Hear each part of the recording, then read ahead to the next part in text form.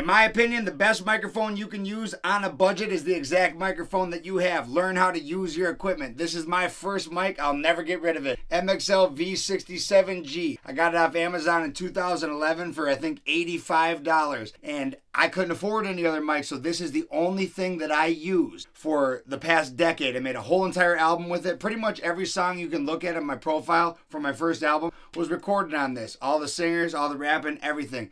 Could I have used better mics? Of course I could. This is all that I had. That's all I'm telling you. So, if you want to get something that's a little bit on the cheaper end, you might have to mess around with your vocals a lot more, but you will get a product out of it, and then one day you'll get a more expensive mic and you'll appreciate it. It'll work better, everything.